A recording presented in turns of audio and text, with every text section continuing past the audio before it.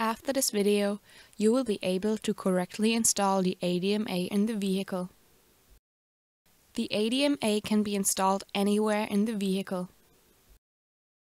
The arrow should be facing towards the driving direction.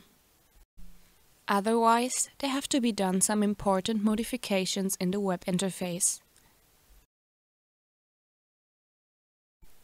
The ADMA has to be installed on a rigid system. Ensure that a rotational or linear motion of the system is avoided while the vehicle is moving. For installing the ADMA, there are several mounting accessories available. One of them is a mounting blade with a quick installation mounting pole. The pole simply has to be stretched out to fasten the mounting blade.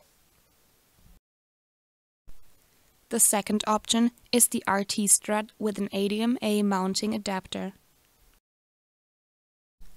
The third option is the seat rail adapter with an ADMA mounting blade. The last opportunity is to use the on-seat adapter. It combines the ADMA and the data acquisition system above the seat and is fastened at the seat belt. The GeneSys antenna must be mounted on the roof and should stay away from any object that may shadow the satellite signal. Please take care.